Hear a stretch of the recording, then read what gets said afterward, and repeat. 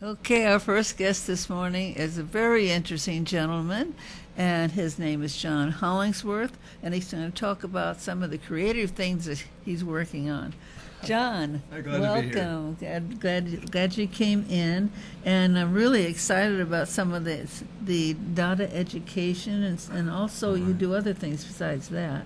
Well, I have a company called Dataworks Educational Research, and we've been helping students learn more for 20 years. And as part of that, we actually wrote some books. We'll talk about the book in a minute. Good. We've traveled to Australia and China to train teachers and teach students. Fabulous. So we've done quite a lot. Oh my gosh! So whatever brought this on? What made you think of doing something like this? Well, actually, my wife, Dr. Sylvia Barra, was a teacher in Fresno at Roosevelt High School. Oh, yeah, that's a great high school. And she started getting some grants there. She got some grants, and eventually we started our own little research company. And we started very small. I think we wrote some science lessons for the Fresno County school systems, and then it kind of grew from there. Oh, that's exciting. And we've kind of been all over the world now. And, you know, a few years ago, we were asked to write a book. And I know today's partly we're going to talk about books. Oh, good. So we wrote this book, Explicit Direct Instruction. Wow. So we actually started by analyzing test scores. That's why our name is Dataworks. Oh. And I used to show the tests to principals, and one day a principal said, "Don't show me the test scores, show me how to increase the test scores." I was like, wow, we're looking at the wrong stuff. Wow. We started looking at curriculum. We collected 2 million assignments over the years to see where kids were being taught. I mean, I think we finally have been in 30 or 40,000 classrooms. We've probably worked with 50,000 teachers. Oh, my gosh. Oh, I'm so excited you're bringing this information out on this. Well, then we finally wrote a book. We said, we'll put together everything we've got, and it's called Explicit Direct Instruction. It's kind of our teaching model, and there's a lot of teaching models out there, so we kind of wrote our own. And then I didn't think about it too much. I knew it was kind of a bestseller in the educational field. And then we got this plaque, I guess it was 2 years ago, that we'd sold $1 million worth of books. Oh, my God. Oh. And I was kind of surprised because the publisher never talked to me. I never got much feedback from them. And so then I think they said, can you write another book? Wow. And then we wrote one for English learners. I don't know if you're familiar with English learners. We have a lot of Hispanic students in the Valley, and they need extra support in learning English. Oh, sure. I mean, English is not an easy language to learn. Well, then we wrote the upgraded, like this is the second edition of this one. Now, I'll tell you something really funny. I had a guy call me from the Netherlands, and he says, we really like this explicit direct instruction. He says, can I translate it into Dutch? Oh, my, wonderful. This is the #1 educational book in the Netherlands for the last 2 years. And it's in the 10th printing. Oh, my gosh, now, you can't understand it. No. But it is a translation of our book. It was pretty interesting. Oh, my gosh. That's fantastic. You know, so many people are writing books and trying to express how they feel about things and stuff. But not that many are getting sales like that. I mean, that is fantastic. Well, we're not trying to make a political statement. No. We're trying to basically improve learning for students. Let me tell you a couple of tips that are in our book. Good. You were a student once, I'm sure? Oh, for sure. For sure. And I was. Everybody, I went to school here in Fresno. And you know how a teacher will teach something and then she'll ask a question. And the kids will raise their hand and she'll pick someone. Okay, in our method of teaching, we don't have kids raise their hands. We have their names, and we pull their names, and we call random students. So the students never know when they're going to be called upon, and they actually pay more attention. And also the teacher has a better feel if the students are learning. That's it. Because it's not the same 3 kids all the time. I know. That's wonderful. So, and our whole book is like strategies like that. And I've got one more very interesting one. There's a strategy called pair share. So when the teacher asks a question, you turn to your partner and you discuss your answer first, and then you turn back and you're ready to be selected. During that pair share, think about this. Every student practices the answer and says the answer and hears the answer. Even though the teacher usually only calls 3 students, every kid gets to practice an answer.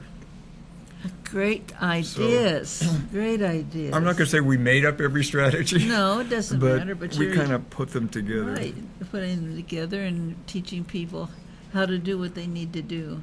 Yeah, and we train teachers. Well, let me tell you another thing. We got an email from Australia about 5 years ago, I guess 4 years ago, said, can you come to Australia and teach some of this? And, the flight to Australia is about a 24-hour trip out of Fresno. Wow. So I got there, and we did training for, I think, 10 straight days. These are at remote Aborigine villages. One of them is 10 hours on a dirt road to get there. So that wasn't practical, so they rented these little airplanes. You probably seen little private planes. Oh, yeah. So there'd be a pilot, something like a bush pilot, and I would be in the back like this, and we'd land on the dirt strip in the middle of nowhere, and a four-wheel drive would pick us up. And actually, I have a couple slides of Australia. I think there's a slide number 2 that, I don't know, I can't tell exactly what's on the screen right now, but you can see, if you look up there, you see me pointing to the board, and you see the Aborigine students in their green uniforms. Yeah. You probably can't see in the picture. Oh, there they are, Oh, that's my a good students. one. That's a good. Oh, look at them. They're so happy. Most of my kids at school are going like this, and they're smiling. It was a big success. I tried to do a little PE. You notice they don't wear shoes to school there. Oh. In America we have to wear shoes, but over there they're not wearing shoes. And you'd be surprised. We had a little race, and they all beat me. I thought I could run, do a little exercise. It was part of our training over there, so that didn't quite work. Well, it made them feel good. I don't know how it meant for you. Yeah. Oh, there was the slide that just went by in one of the little planes. So we flew in those little planes. Yeah, there it is. You can see me in the plane. There's the pilots right in front of me. Gosh, this is an exciting job. Well, I have another one. Yeah. Okay. Come on, what happened? About 2 years ago, we got a call from a professor in China. It turns out more students are learning English in China than speak English in the United States.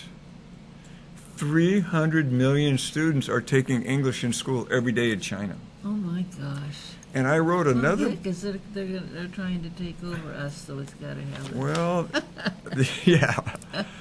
But you can argue that English might be the language of business for the world, and they want people to participate in the global economy.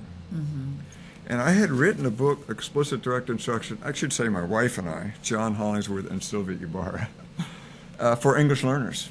Oh, yeah. And so the professor had read that book, and he called me to come over, and Sylvia and I ended up training 1,600 teachers in China. Oh, my gosh. Oh, my gosh. And there you can see there's a slide up there. We had look at them. Oh, my gosh. a large group out there. This is exciting. My gosh. Then they invited us to observe model lessons. So there's Chinese. There you see the professor right there. He's holding up my book. I don't know if you can see from the picture. It's this book. Yeah. No, yeah. This was so funny. He's giving the presentation in Chinese, in Mandarin.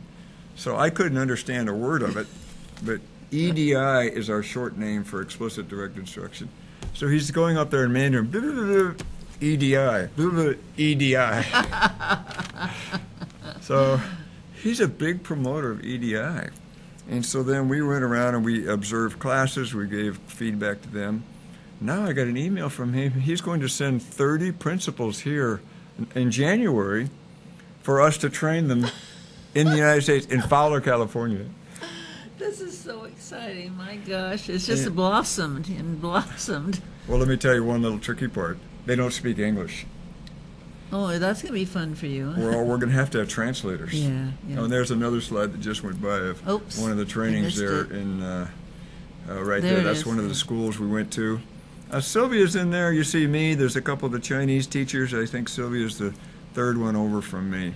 Okay. And there's one of the lessons. The teachers you see teaching. And then after that, they asked us to give feedback on the instructional practices. Could we give tips to it?